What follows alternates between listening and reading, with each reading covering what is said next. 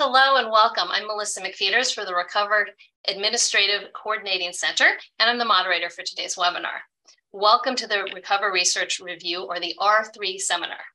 The goal of this webinar series is to catalyze a shared understanding of the research of the scientific stakeholder community within the Recover Consortium.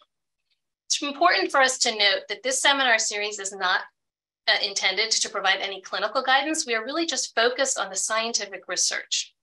I want to start by thanking anyone who submitted questions in advance and remind you that if you do have questions during the seminar, do submit them through the Q&A feature in Zoom. After the presentations, we will try to answer as many questions as we can.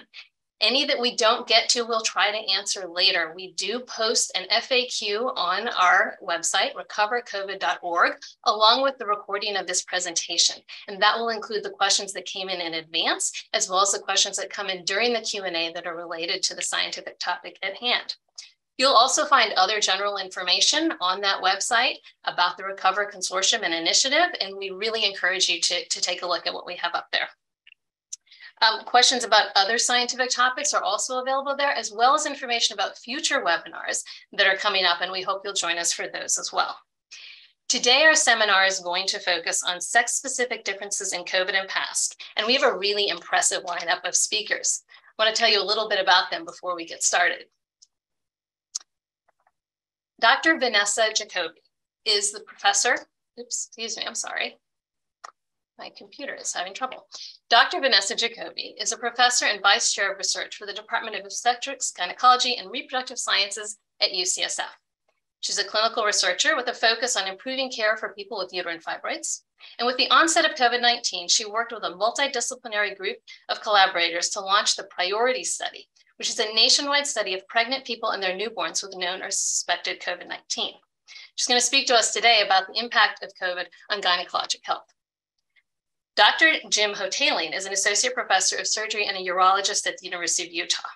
His work focuses on understanding how de novo mutations impact male infertility and its link to poor somatic health, microfluidic sperm sorting, and the genetics of erectile dysfunction. He's the current president of the Society for the Study of Male Reproduction. And he also had the first paper showing that COVID does enter the semen in 2020. He's going to speak to us today about male infertility, hormones, and sexual dysfunction. Dr. Andrea Edlow is an associate professor of obstetrics, gynecology, and reproductive biology at Harvard Medical School and a maternal fetal medicine specialist at Massachusetts General Hospital. There, she also serves as the director of obstetric research. As the head of the Mass General Brigham COVID-19 Pregnancy Biorepository, a tissue and biofluids bank that contains samples from more than 1,200 pregnant and lactating individuals, Dr. Edlow has investigated the effects of maternal SARS-CoV-2 on the placenta and cord blood immune profile, and how the placental and fetal effects of SARS-CoV-2 are modified by fetal sex. She'll cover sex differences in the placenta and in transplacental antibody transfer in maternal COVID infection. And finally, we have a terrific discussant with us today to help tie all of this together. Dr. Torri Metz is the Vice Chair for Research and an Associate Professor of Obstetrics and Gynecology at the University of Utah Health. She's the PI for the Utah Center of the Eunice Kennedy Shriver NICHD Maternal Fetal Medicine Units Network, and she leads their study examining the effects of COVID-19 on serious maternal morbidity and mortality. We thank all of our speakers for being with us today, and we hope that you get lots out of this. I'm sure you will. Shane, I'm going to hand it back to you to get us started. Great. Thank you so much, Melissa. First up, we have Dr. Vanessa Jacoby talking about COVID-19 and gynecological health. Dr. Jacoby, over to you. Great. Thank you so much. I'm really excited to talk about gynecologic health this morning. There are so many important issues in gynecology to consider, and there have really been three pressure points during the pandemic. First, the impact of COVID-19 infection on these issues. Next, the impact of the COVID-19 vaccines on these gynecologic issues. And third, the widening of existing health inequities that have really led to worse health outcomes for Black, Latinx, and Native American people. There's also been some unique issues in gynecologic health that have unfortunately been a perfect storm of problems during the pandemic. And it really starts with menstrual symptoms often being discounted by both clinicians and researchers as important health issues. And you can see this because menstruation, fertility, and other gynecologic health issues were not included in the vaccine trials and not included in most COVID studies. However, these issues are centrally important and critical to most people, and they tend to really impact health behaviors and health decisions, like whether or not someone would accept a vaccine. And this has all been in the setting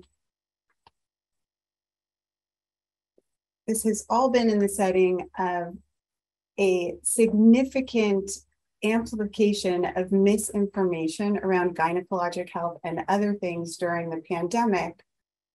And all of this has been deeply impacted by ongoing and worsening racism in all of its forms that have heightened disparities in gynecologic care and really excluded populations that are most impacted by COVID from critical COVID studies. So all of this has led to menstruation and fertility being in the news more than I have ever seen it before.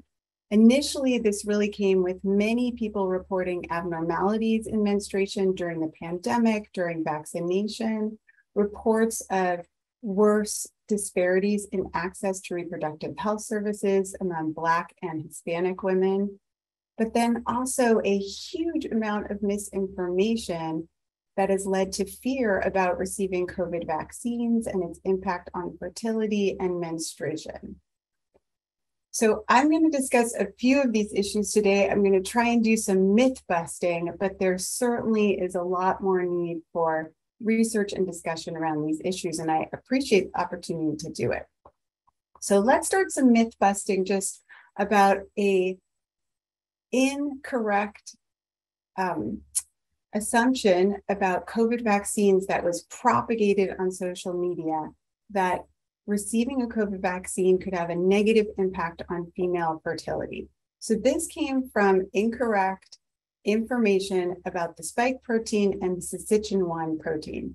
The spike protein allows the coronavirus to enter cells, and when we receive mRNA vaccines, we develop antibodies to the spike protein. The syncytin-1 protein is a placental protein that's involved in implantation and normal pregnancy. There was incorrect information that was propagated widely on social media that if you receive the mRNA vaccines, you could develop antibodies to the syncytin-1 protein that could lead to infertility. This is not correct. The vaccines do not contain mRNA for syncytin-1. You can therefore not develop antibodies against this protein. And the antibodies that are developed against the spike protein do not impact syncytin-1. So there is no biologic basis that this would impact female fertility, and there have been multiple studies that do not show that the vaccines impact female fertility in any negative way. The second issue is whether SARS-CoV-2, the coronavirus, could enter the reproductive tract. So this comes from a little bit of a misunderstanding about the receptor ACE2, which is critical for the coronavirus to enter cells.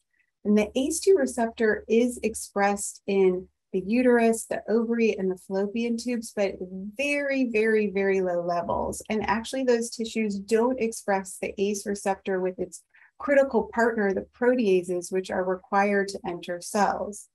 So the SARS-CoV-2 virus has been, many people have looked for it in the reproductive tract, and it is not there. It has not been found in vaginal swabs, endocervical swabs, and even endometrial biopsies. So we don't believe it's present, nor would it be persistent in the reproductive tract, which is really critical when we think about long COVID and possible mechanisms. What is true is that the reproductive tract is a very immunologically active tissue. So the vagina, cervix, and uterus have a lot of immune activity. There's a lot of antigen presenting cells in these tissues. The endometrium, the lining of the uterus, produces many prostaglandins and cytokines, which are compounds that are also activated and elevated and heightened during COVID infection as well as vaccine. So when we think about possible biologic mechanisms, I think the immune activity in the reproductive tract becomes really central and core. Okay, so we're going to discuss the impact of COVID and the pandemic on menstruation, but first, a brief reminder about the menstrual cycle. The regular timing of the menstrual cycle that occurs approximately every 28 days comes from a very coordinated, rhythmic, hormonal messaging process between the brain and the ovaries that's really driven by the secretion in a pulsatile way of this hormone called GnRH. And this is a very robust system that happens hundreds of times in someone's lifetime, but it can be disrupted, and it frequently is. About 30% of females will have some type of disruption in the menstrual cycle by the time they reach menopause. What are the things that can disrupt the menstrual cycle?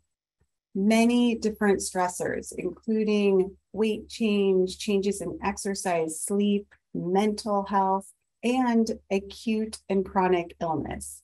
Essentially, any stressor to the body will increase stress hormones, and those stress hormones can really disrupt that secretion of GnRH and change the menstrual cycle. So before even thinking about the impact of COVID infection or vaccination on menstruation, we really just need to consider the impact of the pandemic itself, because many of these factors have been impacted by changes in our life and lifestyle during the pandemic. This is where many people started reporting online and through social media changes in the menstrual cycle during the pandemic. And the most common way this has been studied is through online surveys where people report changes in their menstrual cycle. But there are some significant limitations in online surveys. One is that they're what we call cross-sectional studies. So they're just assessing the menstrual cycle at one point in time. We don't have information about the menstrual cycle before the pandemic started unless we ask people to recall that. And that can be really challenging and biased when you're asked about your menstrual cycle 6 months ago, 8 months ago, 10 months ago. There also tends to be bias in who answers these online surveys. In most of the studies, you'll see that asked about race ethnicity, for instance, the majority of participants are white, which does not reflect accurately the diverse population of people with COVID, and in particular, the populations that have been most impacted by the pandemic and by COVID infection.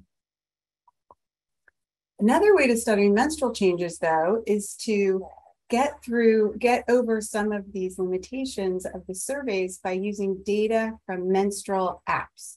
And this is a study that's been often cited that had 18,000 users of a menstrual app and compared their menstrual cycle before the pandemic to their menstrual cycle in the first 6 or 7 months after the pandemic.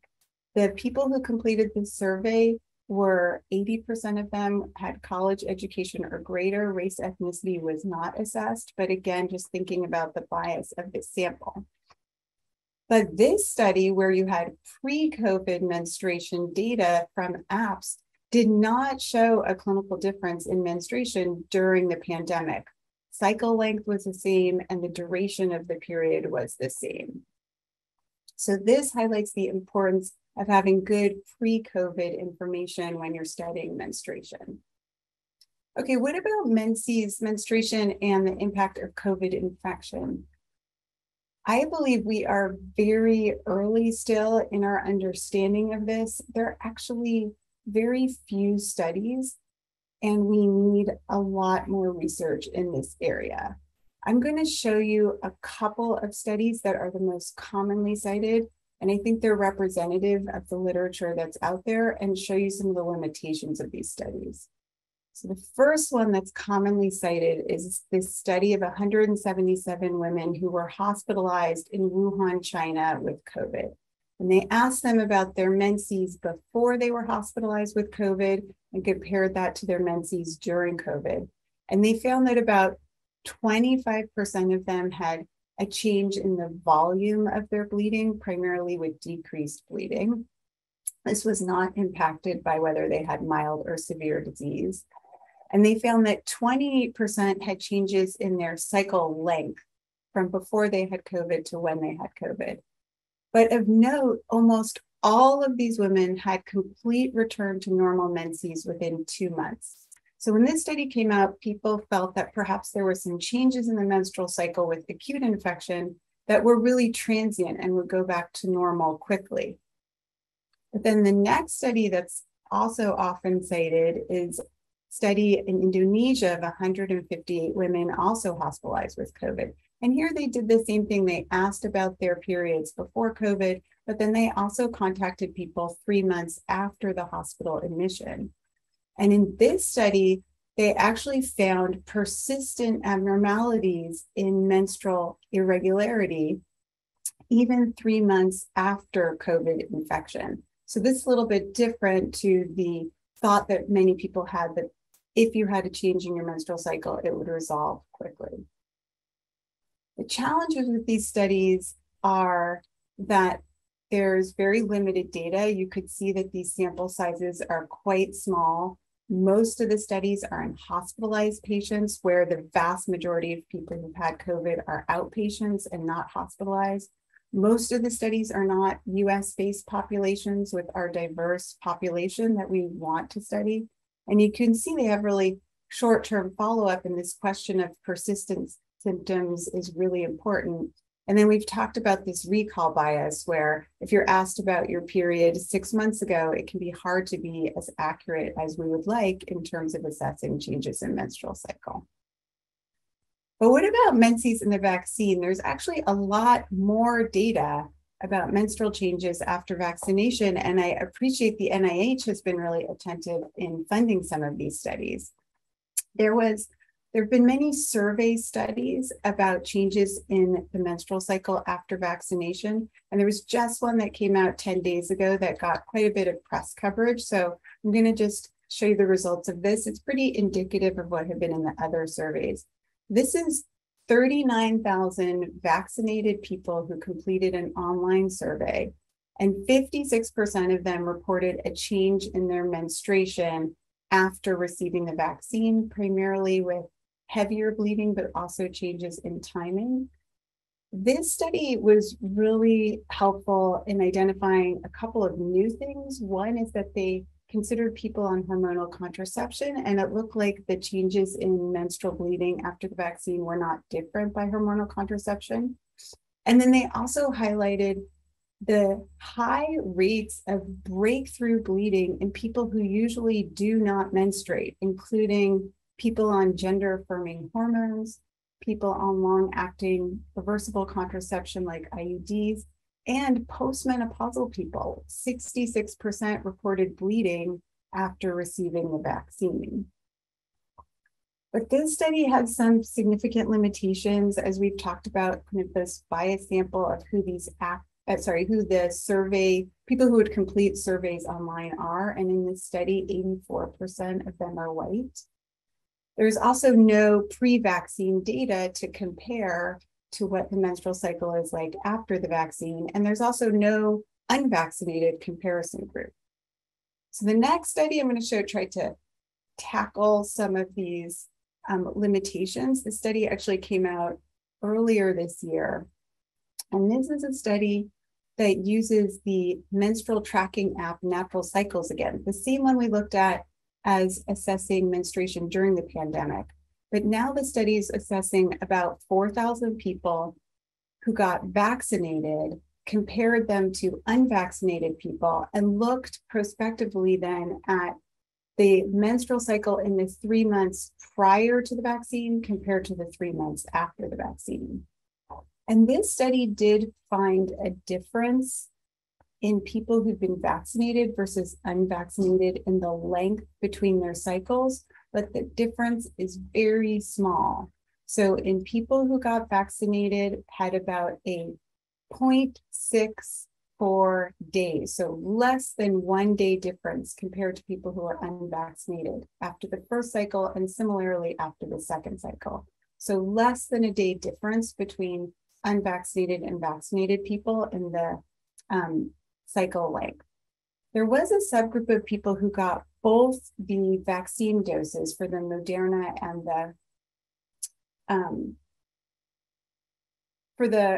both the mRNA vaccines, who got both doses within the same month. And those people had a little bit higher difference in their menstrual cycle length of about 2 days. The mechanism behind this is thought to be related to the stress induced by receiving the vaccine, which can raise your inflammatory response, your stress hormones, and then impact that pulsatile secretion of GnRH that I referred to earlier. So I think this study has some significant benefits over the one-time survey study, but it still has limitations that we've talked about in regards to who uses these apps. This study did a lot of missing data on race, ethnicity, and also this study of importance only included people who had normal time cycles before they got the vaccine. It's possible that people who have abnormal cycles before the vaccine might have more abnormalities after receiving the vaccine. Okay, just going to shift to a few other topics. One is the impact of COVID on early pregnancy. And there is now a fairly large literature on this, and most of the studies have found no increased risk of miscarriage or early pregnancy loss in people who are infected with COVID. This is a study that we did using the priority study data, which is a nationwide study of 1,300 people who were pregnant with COVID. And in our study, we found about 6% of the people had pregnancy loss before 20 weeks in both the group who had COVID and the group who did not have COVID. So this was reassuring in the sense that it's not higher than the 10% rate of loss that you see in most studies of clinically recognized pregnancies. And this is really consistent with other studies in this area.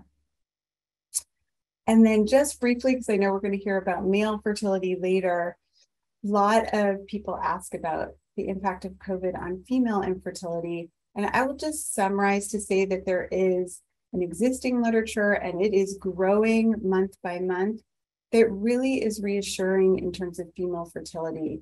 Studies have found no changes in AMH, FSH, estradiol, so the function of the ovary and ovarian reserve.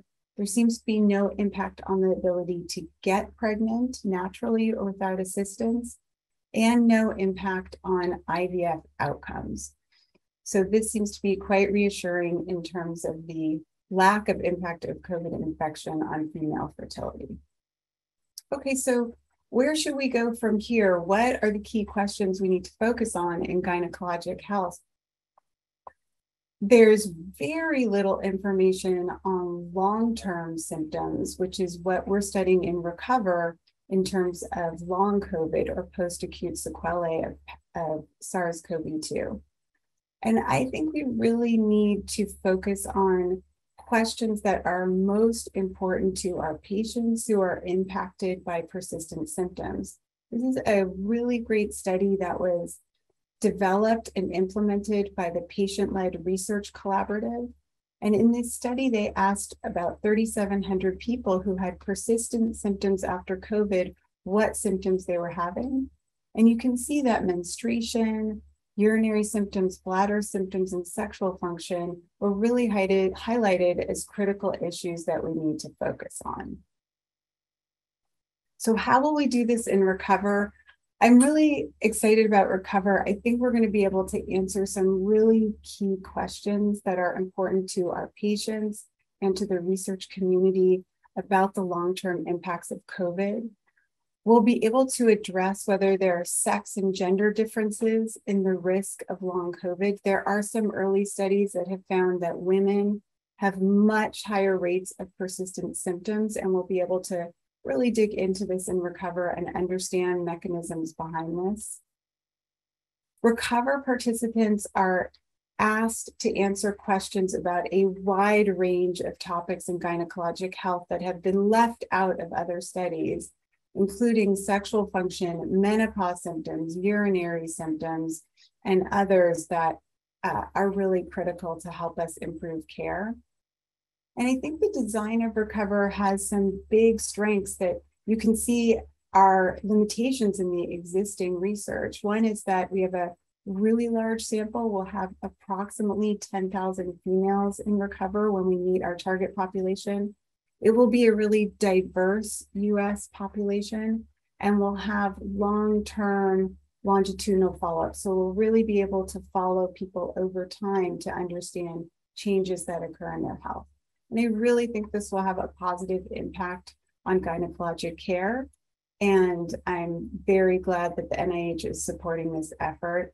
I look forward to hearing your questions. Thanks. We published the first paper that showed that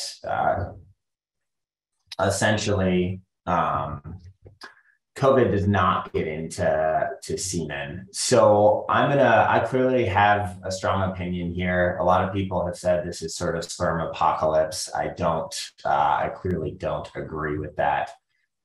Here are my disclosures. None are relevant to this work. So in thinking about this, what other viruses have an impact on infertility in men? Obviously, Zika, Ebola, HIV, mumps, and a lot of this is thought to potentially be due to either orchitis, the virus specifically getting into the testis, which, as most of you know, there is the blood testis barrier. It is a privileged environment due to potential antigenicity with sperm. So orchitis is one thing. Another potential mechanism is a fever, which could also cause issues. So one way to ask this is to look at the past, right? What's the closest thing we have to the pandemic? Well, it's probably the 1918 flu. So what happened to birth rates during that? Essentially, right around the time of influenza, they maybe went down a little bit, but they went up significantly 9 months after that. So you could take away that people really like to have sex during quarantine is one way to view that. And certainly, clinically, we've seen our business increase about 350 to 400% since the pandemic started. I think it's just caused people to kind of reevaluate their priorities and put a real emphasis on quality of life. So what's the impact of SARS-CoV-2 on sexual health? We got to kind of back up and think about what do we need to know about male reproduction before answering this question. And there is a lot unknown. We're probably 20 years behind where my OBGYN colleagues are in understanding the male side as compared to the female side. We're way behind. And what are the limitations really stopping us from answering this? These are the things we need to think about.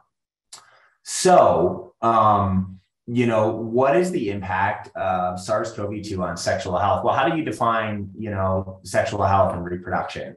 There's the long-term effects, potential effects on offspring, which most people, including myself, view as the most scary. I don't think we need to be afraid, but that is something that really concerns people. There's fertility hormones, and then there's erections. And I'm going to kind of try to go through rapidly the data on each of these. So first of all, does SARS-CoV-2 cause male infertility? The media have one answer, but I would say science and medicine has a more nuanced one that maybe sometimes we have glossed over a little bit.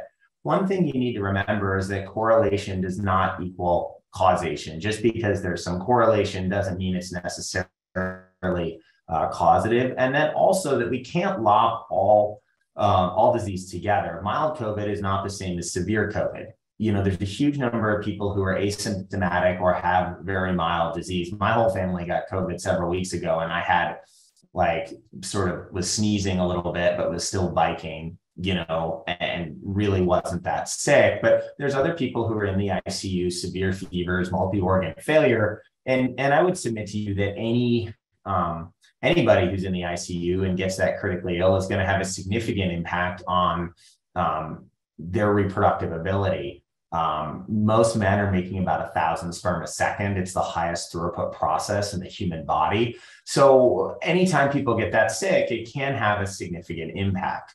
So one of the keys here is the largest study ever done found no SARS-CoV-2 in semen. That was done in 120 patients.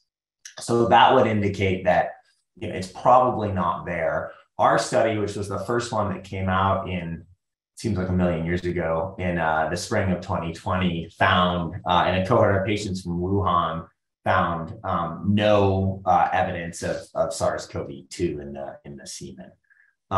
Only two, and I'll review all the literature, but there's really only two studies which I think are methodologically flawed, showed SARS-CoV-2 in semen, and I'll explain why I do think they're methodologically flawed. So I'll go pretty quickly through this because my colleague covered a lot of this. And interestingly, there's a lot of parallels on the male and female side. And the take-homes are somewhat the same, and that we don't think there's a lot of expression of the specific things needed for SARS-CoV-2 to fully get into the reproductive tract on the male side. And the key is you need ACE2 and TMPRSS2, and the real key on the male side is they have to be co-expressed in the same cells. So you really need both of those to fully unlock the virus getting into things. And we were really fortunate in that we had a bunch of sort of complex single cell RNA sequencing data on human testis from a partnership with cadaveric organ donors from our transplant program that allowed us to answer this pretty well. Well, I don't have to tell this group that, COVID is a major problem, huge number of global deaths. I actually looked it up yesterday. There's now over 1 million documented US cases, 1.03 million, and roughly 6.4 million, worldwide. And obviously there's a huge number of undocumented cases. And I think you've got to keep in mind that these undocumented cases are out there and are really quite common in order to think about what the impact on offspring might be, because we don't have perfect longitudinal data on this. So I think perhaps in viewing this, when you look at COVID, about 80% of disease is mild or moderate, 14% is severe, and 5% are critical. And it's estimated, it's not totally known, that 15 to 50% are asymptomatic. And certainly with the advent of home testing, a lot of that isn't even reported. If you extrapolate, this out, there may have been over 1 billion infections, and over 800 million of those were mild to moderate. These numbers are a little bit old, but 1 in 4.2 are reported to have COVID in the US, and it's estimated that there have been over 120 million infections. So you would think that if COVID was having a major impact on offspring, you would see that in the data. So when you look at the data, what do you see? This is the CDC infant mortality report. And keeping in mind that maybe 60 to 80% of the US has had COVID, you don't see a significant impact on offspring health, at least, early on. It's possible that there will be later effects, but I don't think that's super likely. So that brings us to another question, does SARS-CoV-2 get into the semen? And to answer this, we really have to kind of stepwise walk through the data. So first of all, you need to understand the biology of the testis, and you have to have access to clinical samples. And this really gets at, the issue of causation, of understanding how the virus might get in to the male reproductive tract. Either one of these questions in isolation, will not really fully, allow you to answer this, because you also need access to clinical samples to assess what's going on. So our research group, this guy, Brad Cairns and Jing Tao, who are both a lot smarter than me, but we've spent about a decade doing this single cell sequencing. We now have over 175 pairs of human testes from age 3 months to 70, which is never something I thought I would say, but such is the life of a urologist, I guess. We also have this very extensive, database with transgender samples and other things, and other tissue banks.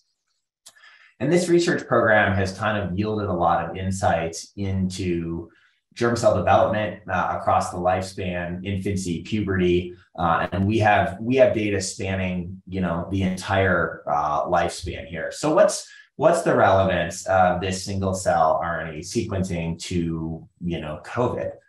Well, we have this really big repository, and I think that's critical to understand sexual health and particularly the impact of COVID on it on a cellular level. Our sort of hypothesis was that this data would allow us to determine whether TMPRSS2 and ACE2 were expressed in the same cells. And the key thing is that you can have expression of both of them in the testis, but if they're not expressed in the same cell, it's difficult or impossible for the virus to really get in there. So when you delve into this to try to look at the question of whether these things are, co-expressed, we found no evidence of this. And we looked at the single cell sequencing data, and then we looked at this cohort from Wuhan, which I'll get into in a second. So the evidence would indicate no. And this is a very fancy, complicated plot, but really what the key is here, these are all the different cells sort of computationally reconstructed from spermatogenesis, Leydig cells, Sertoli cells, spermatogonium stem cells, and sperm. And what you see is that there are those colored dots showing ACE2 and TMPRSS2 do show the expression of those different receptors in those cells based on mRNA sequencing data. But what you see here is when you look at how many cells co-express those, it's essentially almost zero, and nothing that would even be remotely, significant. So, this is other data that basically showed the same thing. And this may have been, some of the data that was informed by Dr. Jacoby's talk, that showing, it was a fertility and sterility paper showing that there wasn't, expression of these in the male or female reproductive tract. So this is more evidence pointing at essentially the same thing. They also looked at BSG and CTSL, which are two other receptors that may mediate viral entry, and essentially found that, it's unlikely that these cells have the receptors, which may be the reason that we don't see a big effect on offspring or see the virus getting into the semen.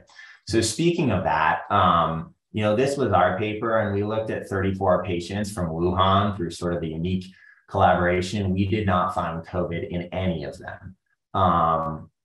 So these are patients with mild to moderate illness, and on average, they were 31 days out. Interestingly, we did find about 18% had orchitis.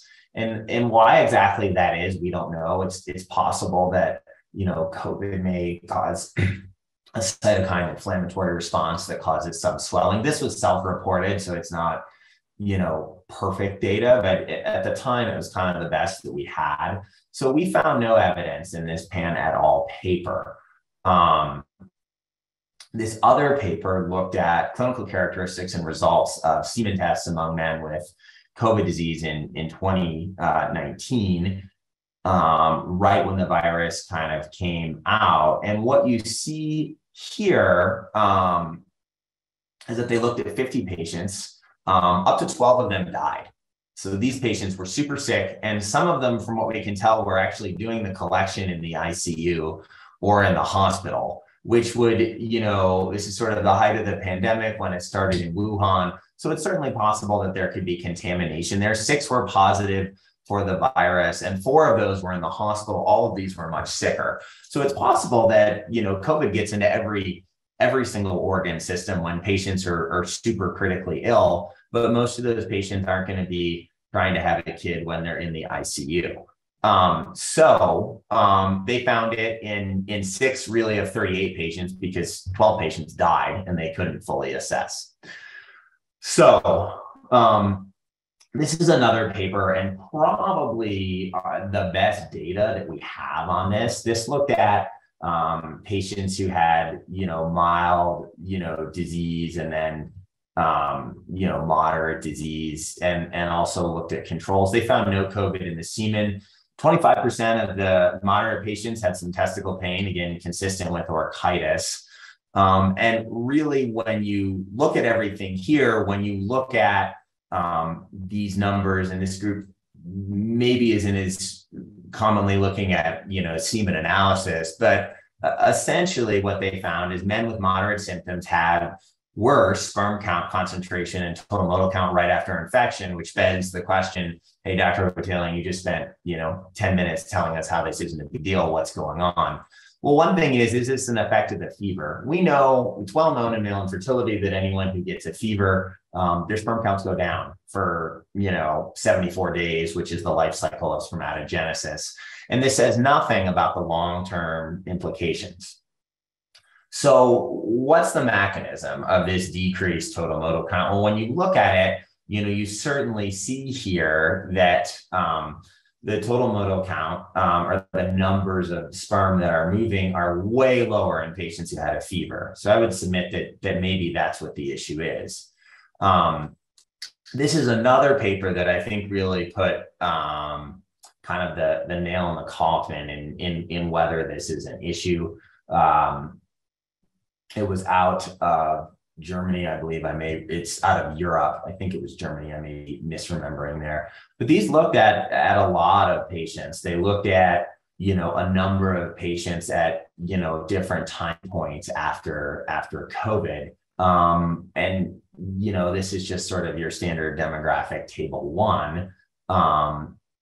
And, what they found here, which was quite, interesting, is that they really didn't see a long-term difference. And they looked at 63 plus days. The percent of patients who had abnormal semen parameters was 2%. So again, very, very low numbers, and actually about consistent with what you find in the general population. The total sperm count of these patients was 131 million, which I've had to grade that. I always grade semen analyses for my patients. I give that like an A-. It's excellent. The total motile count that was less than, 40 was again only 2.7%, really, really low. The DNA fragmentation, which is another metric of damage to sperm, was low. Normal's less than, 15%. But again, only 2% of this cohort was hospitalized. So it's totally possible that in super severe disease, you do see a worse profile. But this data is very, reassuring overall. So, and the key thing is none of these patients had SARS-CoV-2 RNA in their sperm. So when you start putting this all together, you see that these are really the two studies that showed that, some of these men had COVID. The McCod study, some of these, samples were shipped to lab. 1 in 15 had COVID. I think it's certainly, that's from contamination. And then the other one we already talked about in detail with some of the issues, there. So all these other studies showed, no COVID in sperm, or in semen, excuse me.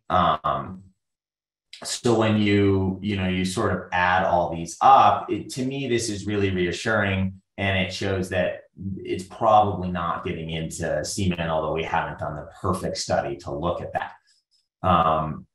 These studies that showed in 4 patients of 181, when you put all this data together, it could be due to contamination, COVID severity. These also were all from the same study. And when you look at the ones who recovered, it was 3 of 436. Which certainly could indicate, contamination.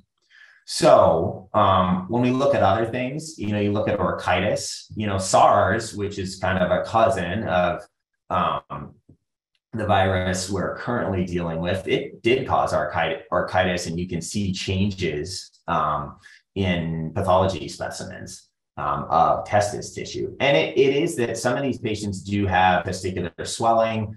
Does this mean that there's long-term damage to the testis? I think if there was long-term damage, we would expect some kind of global fertility crisis by now, or a global hormone crisis.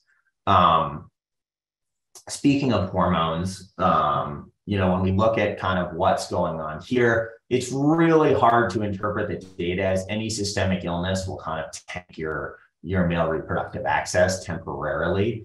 To really do this, you need to look at pre and post-COVID hormone levels in symptomatic and asymptomatic patients. And as far as I'm aware, nobody's done that. The best study we have is looking at men who've had COVID and then controls. And they basically found that testosterone didn't change, FSH didn't change, LH went up slightly, and LH kind of drives testicular function, or testosterone production in the sperm, and they found some changes in the T to LH ratio and the FSH to LH ratio, but these are very reassuring overall. Back to the question of, does COVID impact, reproductive health? Offspring infant mortality is sort of decreasing or staying the same. Does it get into semen? The high quality data would say no. Is it in the testis? Possibly in severe disease, but does not appear to have a sustained impact on hormone levels. And in really severe disease, it may be everywhere. So we'll close by talking about erectile dysfunction. This paper was all over the media, and the media's conclusion was, COVID causes erectile dysfunction.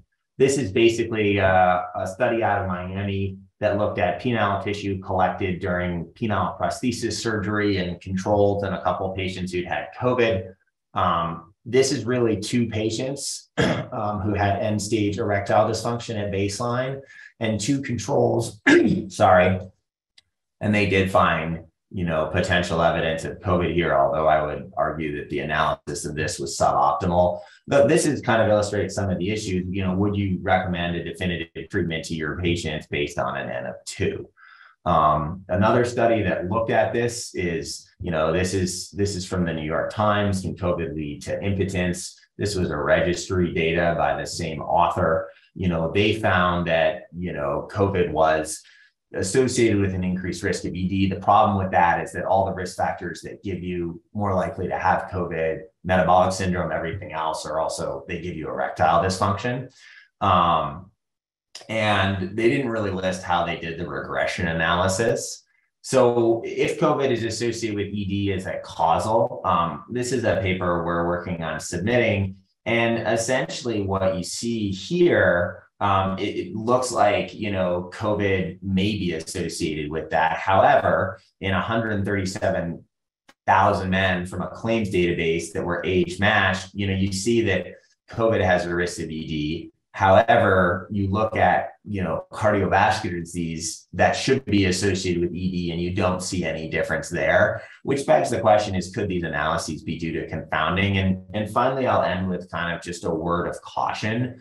There have been 114 papers on COVID that have been retracted. And this was an article we wrote that really just suggested that we need to have high quality research, especially because it's critical to maintain the public's trust in kind of what we're doing. So we need to be cautious with what we're publishing. And then this is just the conclusion I presented before, and I'll stop sharing my screen. And thanks for giving me the opportunity to talk here. Hopefully I've convinced you that this is not sperm apocalypse. This is maybe a little bit of a different focus in that this is kind of a deep dive on some collaborative research that our lab did with some of our collaborators and looking at sex differences in the placental response to maternal SARS-CoV-2 and implications for both fetal development and antibody-mediated protection.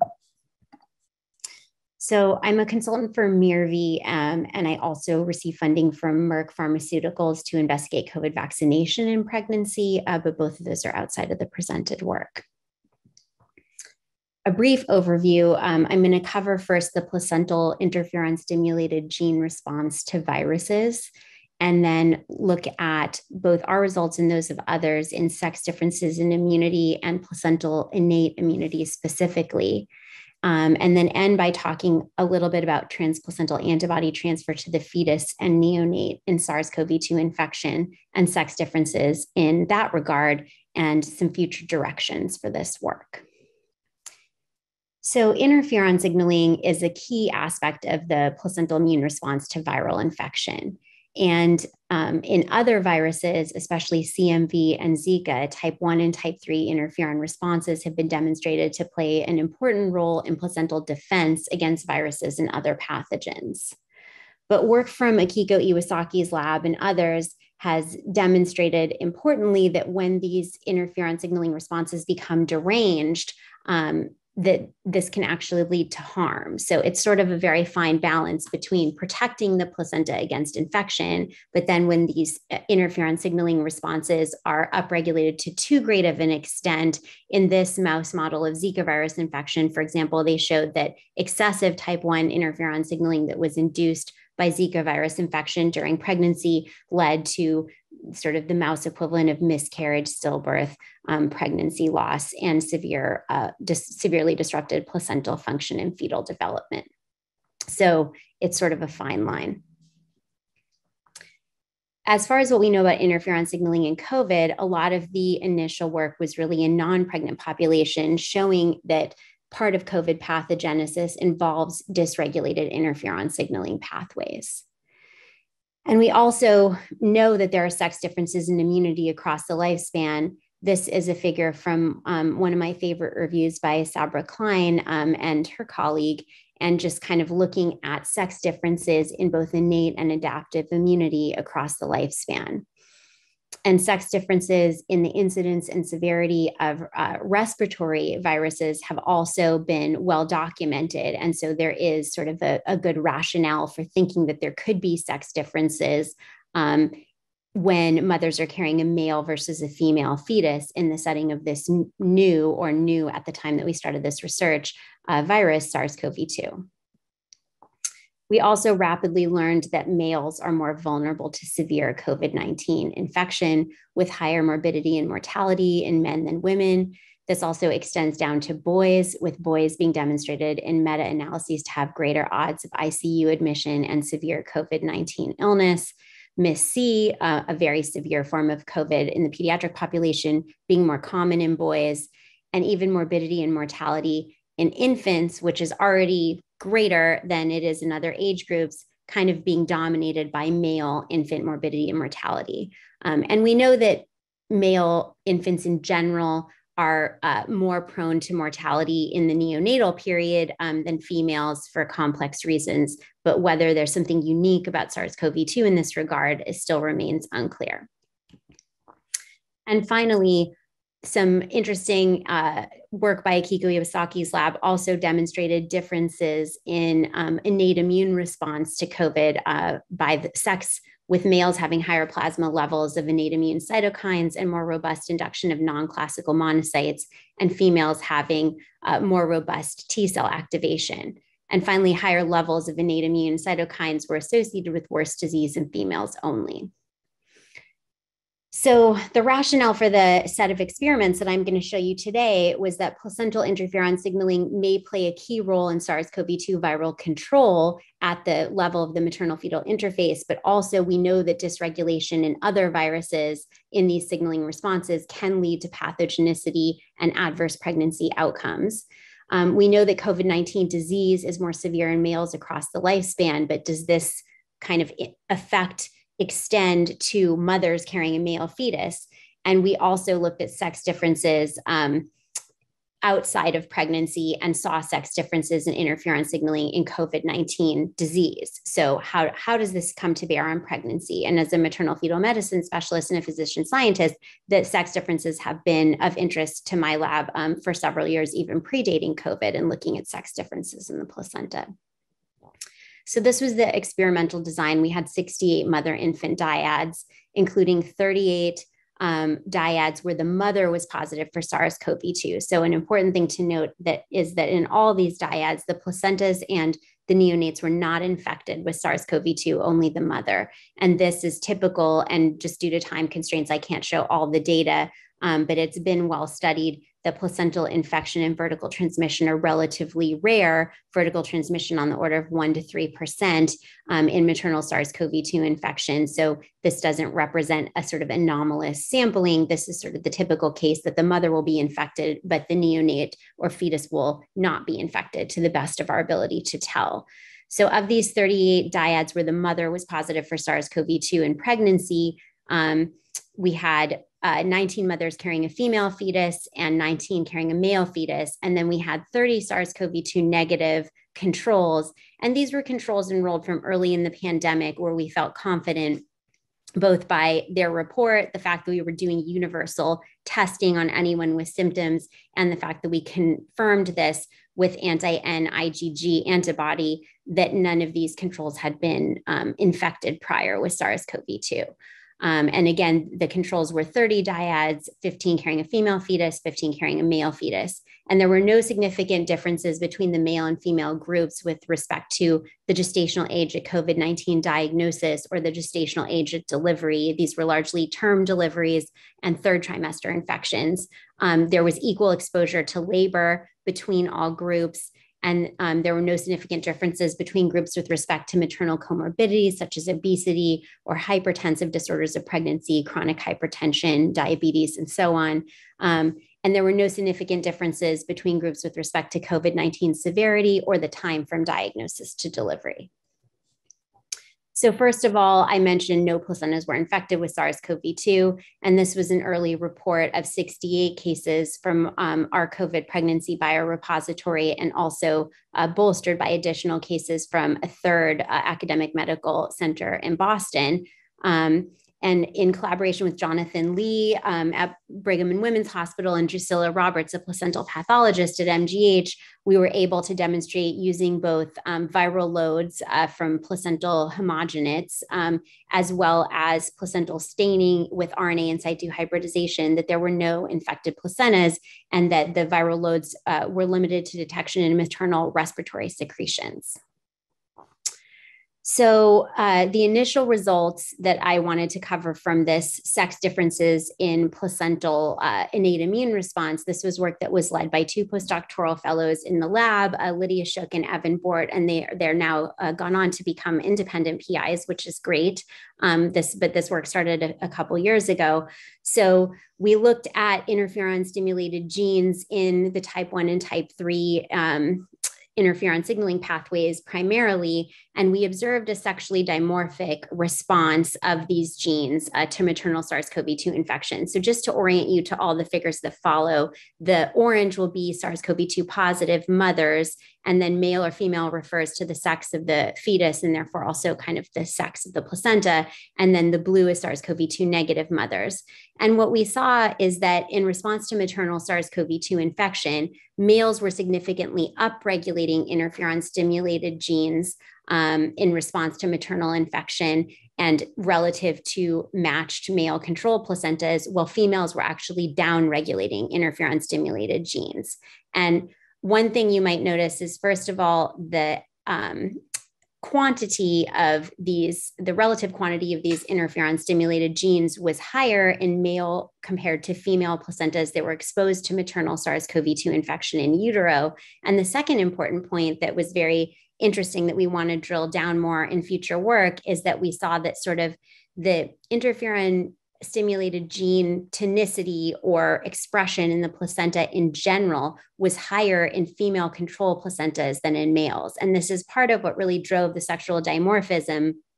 And we think this could have potential interesting implications for understanding more about male versus female vulnerability in utero, especially to various maternal insults that can be inflammatory, and understanding more about potentially placental protective factors here. But again, we don't know if interferon-stimulated gene upregulation is helpful or harmful, and it's probably a balance. And this work is not designed to kind of answer that question about what are the longer term outcomes of these offspring, but that is a very important direction for future work and work that we're carrying out now in various ways. So Hofbauer cells, which are fetal placental resident tissue macrophages, are a cell type of interest to our lab for several years, even predating the pandemic. But Hofbauer cells are of particular interest in SARS-CoV-2 infection because they were implicated in the vertical transmission of Zika virus and cytomegalovirus in particular. And so we were interested to see what was happening with Hofbauer cells in maternal SARS-CoV-2 infection. And we found increased density of placental Hoff-Bauer cells in male placentas exposed to maternal SARS-CoV-2 infection on quantitative histology. And this finding was primarily driven by males, and the female differences really didn't achieve significance. So when we broke it out by sex, we saw that this finding was really driven by male placentas. Again, the long-term implications are not clear, but we do see that the sort of fetal innate immune response in the placenta is different in male exposed placentas. Interestingly, and relevant to some of the work that Dr. Jacoby presented, we didn't actually see differences in classic pro-inflammatory cytokines in the placentas of mothers exposed to SARS-CoV-2 in pregnancy compared to controls. So sort of the classic actors that you might think of, TNF-alpha, IL-6, interleukin-1 beta, and so on. We didn't see significant sex differences in this regard, nor did we see a significant impact of maternal COVID infection. So it was sort of these interferon signaling was affected, but not these kind of classic pro-inflammatory cytokines. So the second part of the story is really looking at transplacental antibody transfer. And these two parts may be more linked than it immediately seems on the face of it. In some ways, interferon-stimulated genes and placental inflammation can impact transplacental antibody transfer through the up or down regulation of FC receptors on the placenta, which are responsible for shuttling across maternal IgG. So we know that placental antibody transfer is a very complex function that is dependent on FC receptor mediated transport as well as maternal antibody titers. And maternal titers are directly correlated with the level of inflammation in COVID-19, which is something that might be important to think about in some of the results that I'm going to present later about sex differences. But you can see that maternal IgG starts being shuttled across the maternal fetal interface at the level of the syncytial trophoblast and FC receptors there, which are endocytosed and then kind of spit out into the villus stroma, where Hoff-Bauer cells will shuttle them across to the fetal vascular endothelium, where again, the IgG will bind to FC receptors and then be endocytosed and transported to the fetal circulation. We know from work in chronic HIV cohorts, as well as other maternal viral infections that are chronic, that maternal viral infection does impact transplacental antibody transfer of vaccinatable pathogens. And FC receptor expression can be impacted by interferon signaling, and this has been demonstrated in other tissues, not necessarily the placenta. And the last thing to remember in interpreting our results is that typically for vaccinatable pathogens like influenza or pertussis or measles, mumps, rubella, cord maternal ratios of 1.5 or greater are usual, meaning that the titer of IgG in neonatal circulation or in cord blood is 150% of what it is in maternal blood. And so the placenta very efficiently concentrates these IgGs on the fetal side, and that's usual. So this paper drilled down on an earlier finding from the JAMA Network Open paper that I showed before, where we just did kind of simple ELISA in a first group of 68 individuals and showed that transplacental transfer of maternal IgG was about half of what it was for influenza-directed IgG. And this was in the exact same placentas. So the placentas from COVID-infected mothers were transferring HA-directed IgG very efficiently, but they were not transferring anti-COVID antibodies efficiently. And so we wanted to understand more from a mechanistic level, why was this going on? So we collaborated here with Galit Alter's lab at the Reagan Institute. And she has a platform called System Serology that looks at the transfer of many different antibodies directed against numerous antigens. And here we're showing influenza or hemagglutinin and pertactin, PTN, which is anti-pertussis antibody. And so these are dyad plots. So mother is M, cord is C, and the COVID negative dyads, and here it really refers to the mother's COVID status, are in orange, and the COVID positive dyads are in pink. And you can see that whether it's a placenta from a COVID infected mother or an uninfected mother, these placentas are transferring influenza and protactin-directed antibodies pretty efficiently, either concentrating antibody on the fetal side as we would expect, or at least at about 100%. But in contrast, the transfer of antibodies directed against COVID, we again saw in a separate cohort that antibodies directed against various aspects of SARS-CoV-2, whether it's receptor binding domain, spike, or nucleocapsid, all went down on the cord side relative to maternal. And this is really unexpected and really not what we were seeing for any of the other vaccine-directed antibodies. So in order to understand more about, it doesn't seem like it's the placenta itself that there's a problem with. What is different about these anti-COVID antibodies? We did some glycosylation profiling, which is really looking at the sugar attachments on the straight portion, or the FC portion of the antibody. And we saw that antibodies generated during acute maternal COVID infection were much more highly fucosylated than the antibodies that the mothers had in circulation from receiving influenza vaccines or receiving pertussis vaccines in pregnancy. And this represented a substantial difference. And then we also looked at placental receptor expression patterns, and we saw that placentas in the setting of maternal SARS-CoV-2 infection were upregulating non-canonical FC receptors like FC gamma receptor 3A, and also co-localizing this receptor more with the neonatal FC receptor, FcRn. And this combination of receptor expression and co-localization is thought to occur to maximize the transfer of the most effective maternal IgG to the neonate, which is natural killer cell activating antibodies. But Fc gamma R3 does not transfer highly fucosylated antibodies well. So maybe this placental compensatory response, trying to upregulate receptors to transfer the antibody over, was not actually able to accommodate the glycosylation profile of these particular antibodies, which were had an inflamed profile. So in the Science Translational Medicine paper, what we then wanted to do was drill down more on sex differences in this regard. And so we wanted to look at, do the maternal antibody titers directed against various aspects of the SARS-CoV-2 virus, do they differ whether the mother's carrying a male or female fetus? And we were kind of surprised to see that the mothers carrying a male fetus themselves had significantly lower anti-SARS-CoV-2 directed IgG titers than those carrying a female fetus.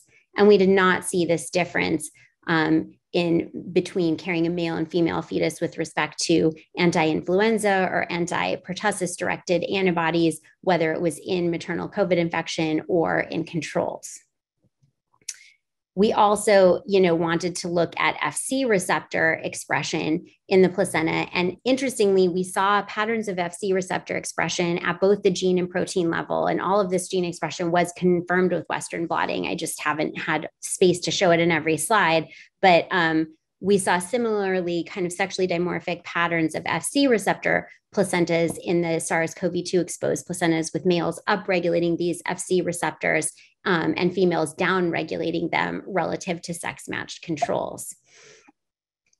And here's some histology kind of demonstrating the co-localization of Fc gamma receptor 3 and neonatal Fc receptor, which again, you can see here from our quantitative histology showed this sexually dimorphic pattern where male placentas of mothers with SARS-CoV-2 infection had significantly increased co-localization of these two receptor types, which again are co-localized to try to transfer these natural killer cell activating antibodies, which arm the fetus with the most protection at birth. But because potentially of the glycosylation profile on these antibodies, this pattern of expression actually wasn't advantageous to transfer. And not surprisingly, I'm just going to look at the time because I want to leave time for questions. Oops, okay, I'll hurry. So not surprisingly, because the maternal titers were so much lower, we did see significantly reduced transfer of anti-COVID antibodies to the male fetus relative to the female. And again, we didn't see this in SARS-CoV-2 negative or positive dyads for these non-COVID specific antibodies. And so again, this was a hint that maybe glycans at least have something to do with it. And we did see sex differences in the glycan profiling. here we have the female glycan profiling, and I don't want to get into like what bisected, glycans are versus fucosylated or galactosylated antibodies and so on. But you can kind of just look at these different feature plots that we made with Lasso and see that males and females are sort of having different glycan profiles, and male profiles were less advantageous to being transferred by the way that the placental receptors were expressed. So in summary, we found increased interferon-stimulated gene expression in males in the setting of maternal SARS-CoV-2 infection. We don't know if this is potentially partially protective to the male placenta against infection, but also may potentially be harmful, especially as we think of the knock-on effects downstream on the developing fetal brain and on fetal organs and inflammation at the maternal-fetal interface, and what that might do to programming for the long term. And so I think that's going to be an important question to answer. We saw decreased maternal anti-COVID antibody titers in pregnancy and carrying a male fetus. And perhaps we hypothesize this could be because in order to tolerate a male fetus, potentially maternal inflammation may be downregulated to a greater extent than pregnancies carrying a female fetus. And perhaps this also suppresses the production of antibodies, since the amount of inflammation at the time of infection is correlated with the titer of antibody.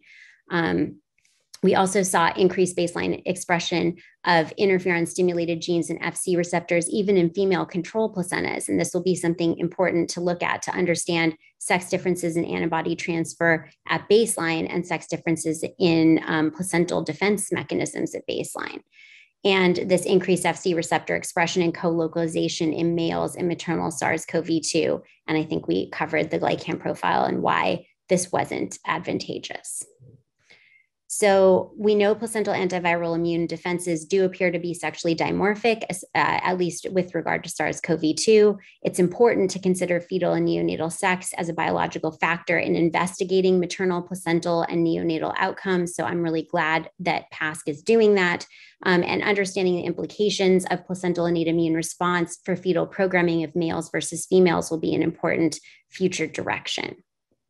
So I'm going to end there and thank our group of collaborators and our funders. And thanks for having me here today to talk about the importance of sex differences. Thank you so much to all of you for presenting your work today. I really appreciate it. I wanted to cover a couple of things just in summary and just kind of thinking more globally about how these relate to long COVID and the recovery initiative, and then maybe answer one or two questions, and I'll turn it over to our moderator. So I think, one question that came in the chat, and I think is very reasonable to query about and answer, is just, how do we see these more acute data that have been presented today translating to long COVID and translating to the recovery initiative? And I would say that, and I'm happy to have the other panelists jump in as well, but we have very little data about long COVID in the reproductive system. We don't have slides that we can put up here to say what is happening long term, because it's just not out there yet. And that's one of the things that the recovery initiative is really trying to answer. Dr. Jacoby shared some shorter term data about sort of saying, yes, we see maybe these disruptions in the very short term, but over a couple months, we see return to normal function. And so really just expanding that data that are available over time to see what's happening as years pass. Same thing with sort of looking at the male fertility aspect of this, and Dr. Hotaling's data that he shared, that we do see these changes that very temporarily with acute COVID infection, but the initial data seem to suggest that these changes then subsequently resolve, and potentially there isn't a long-term impact on male fertility and male sexual function. I think in terms of the pregnancy cohort, which some people did ask about in the Q&A, just to address that. So Dr. Jacoby and I are the two PIs of the pregnancy cohort for Recover. We don't have any initial data to share, which was one of the questions. We don't have any initial data to share for anything in the Recover initiative yet, but I know that everybody's very interested in that and everybody wants to move that forward quickly. And that's a focus of all of the groups right now. And I don't know if that question is more related to pregnancy or really these longer term neurodevelopmental effects, which is one of the reasons that, we asked Dr. Edlow to come and speak today, because the focus of the pregnancy cohort in terms of long COVID with the offspring is really what happens to the offspring when they're exposed to SARS-CoV-2 in utero. So, when we do get these exposures in utero to SARS-CoV-2, how does that have long-term implications? And that's really what the pregnancy cohort is looking at in terms of the offspring is, does it result in long-term neurodevelopmental dysfunction, cardiometabolic dysfunction? And I think what Dr. Edlow's data show us is that we're going to have to be really careful when we start thinking about that and make sure that we're accounting for sex differences when we're thinking about that. And those we aren't going to have any data on, for, probably at least a year to 2 years. I mean, we have to really wait for these kids that were exposed to these viruses in utero to have the capacity to do some of the more complex neurodevelopmental testing that's required to really examine that. And just now we're starting to have kids that are reaching the 24-month age range. And we are in our initial sort of testing, and the recovery initiative is in that 24-month age range. So we hope to in the future be able to share more related to that. And I know that Dr. Edlow has some preliminary data about neurodevelopment in exposed fetuses. I don't know if you want to share that briefly, Dr. Edlow.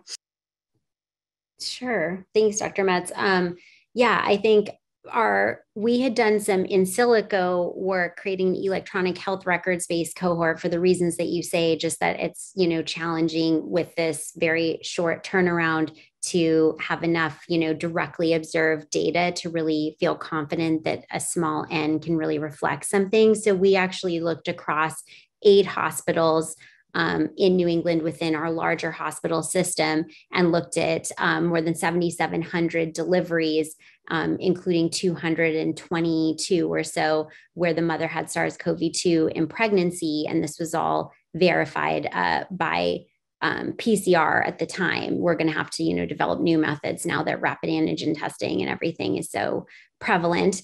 But we were able to do it because we kind of confined our search to the initial 6-month period of COVID. And what we saw was a signal toward significantly increased neurodevelopmental diagnoses at age 1 in these children who were exposed to maternal SARS-CoV-2 in utero. And this was sort of a ICD-10 code bundle of ICD-10 codes, and all the charts that were flagged where the infants had a neurodevelopmental diagnosis at age 1, we hand reviewed, and we did find these to be kind of real diagnoses, mostly related to delayed speech, delayed having, babbles, words, sounds, and also delayed sitting up, delayed grasping, reaching. So motor and speech were the main things that were impacted. Now, our ICD-10 code bundle included more ICD-10 codes that we feel that we could carry forward to future cohorts so that we can follow this cohort over time as they get older and we develop more of these codes that are germane, not just to age 1, but older ages. And obviously we can't look at things like autism and, different diagnoses that don't emerge till later in life at 1 year of age, but we did see that early signal. And these are unpublished data, but we've also now requeried the data for over 18,000 deliveries and more than 850 cases of maternal COVID. And we have been able to replicate those results and seen, again, unfortunately, still an increased risk for neurodevelopmental diagnoses by 18 months of age. So I think, what this means long-term, it remains to be seen. And it also needs to be replicated in prospective studies like the ones that you guys are doing. But I do think looking at sex differences is going to be really important. And the other thing that I think will be important is sort of this 2-hit idea, where it could be there's an in utero vulnerability from maternal fetal interface, immune signaling, and so on that's different between males and females. But if also male infants might have somehow increased vulnerability to themselves being infected with COVID in infancy, and what does COVID do as a second hit, kind of if the child is infected with COVID, I think that will be an important thing to look at. Like, are there sex differences in your recover cohorts in the infant rate of getting COVID, and how does that modify the neurodevelopmental outcome in some way if the mother just had COVID and the child did or didn't get COVID? Because there's some data suggests males might be more vulnerable to also getting COVID. Excellent. Thanks so much. There are also a couple of questions that maybe Dr. Jacoby can cover, just related to, you covered a lot about menstrual function, both related to acute COVID as well as vaccination. But there's a couple of questions in the chat just about what about cyst formation and fibroids and sort of other gynecologic issues that can emerge. And are there any data on that, or how, are there any answers to those kind of questions at this point? Yeah, thank you. I really appreciate people bringing up these very, very common and critical issues in gynecology.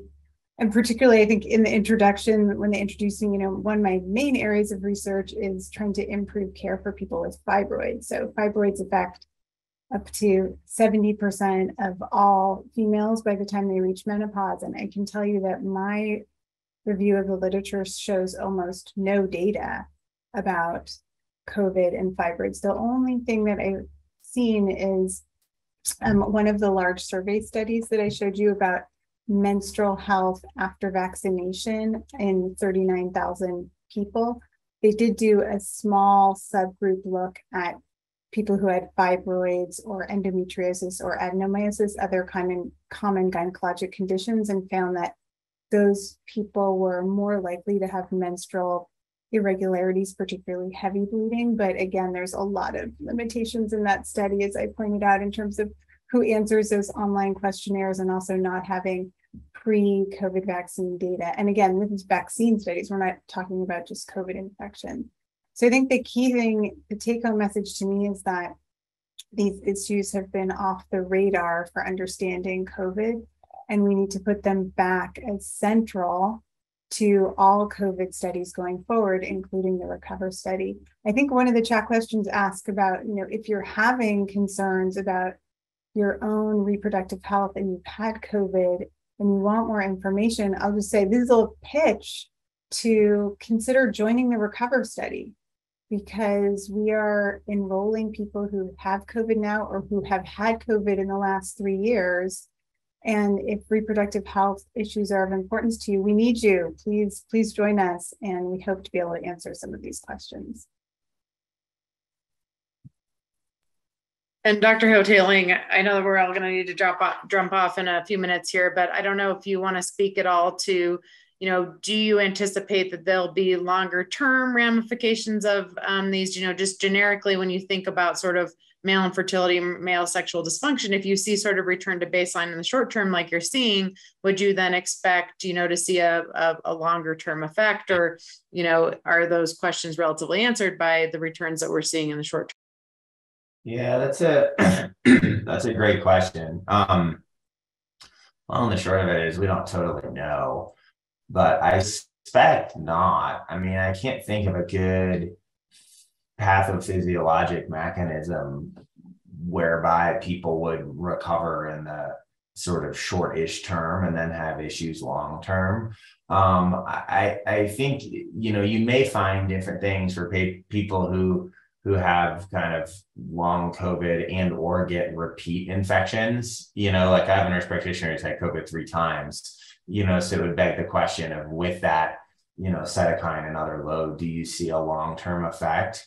I think it's unlikely. I think you will see a long-term effect from a very broad perspective, just due to the societal and sort of psychosocial and maybe even socioeconomic shifts due to COVID. And those will probably play out over, say, 2 to 5 years, just with people on, different emphasis for things. I mean, we certainly saw a lot of interesting sort of relationship dynamics, is one way to put it, play out when, there was lockdown and everything else, and couples who were already dealing with sexual dysfunction, infertility, everything else.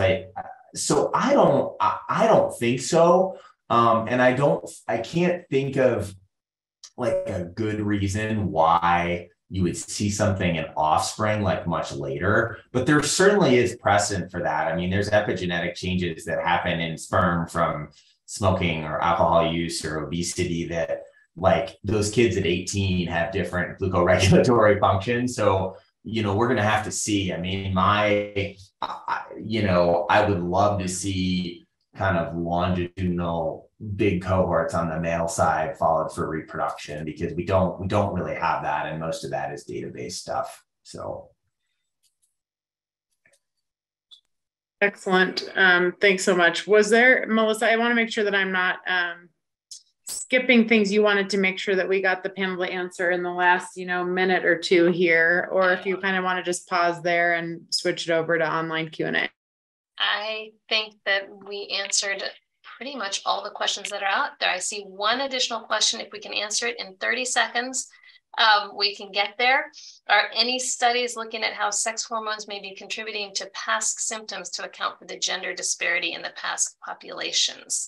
And I'll just kick that to anyone who knows the answer, and then we'll wrap it up in our last minute and a half or so. I can address that. Okay, I can address that in Recover. So we, thank you for that question. We showed some studies have found that women are much more likely to have PASC than men. We are in Recover collecting samples where we can run hormonal assays. It's not part of the primary, we're not running those right now as part of the first wave, but we have stored samples, and I really hope it's something we can do in the future. And I just wanted to address one other question in there related to this, just to encourage people to consider enrolling, is that a lot of women following the SCOTUS decision in Dobbs versus Jackson, Mississippi Health have been more reluctant to join studies where they would report pregnancy or menstrual function for concerns, particularly in states where abortion is restricted or prohibited. And I just want to encourage people to let them know that the Recover study falls under the NIH Certificate of Confidentiality, where your information is completely confidential. We're highly attuned to these concerns, and we think it's really important for everyone to feel welcomed into the study. So if you have questions about that, please reach out to Recover. We really, really want you to feel comfortable enrolling. Thank you so much for that. What a fantastic set of presentations today. We are at the end of our time. Shane, would you just pull up the slide of the upcoming seminars? I just want to encourage everyone to keep coming back and joining us for these webinars. We have some great topics coming up. And then also just to remind everyone that this webinar and all the webinars will be posted on the website at recovercovid.org. So do visit us there, and thank you very much for joining us. We'll wrap it up.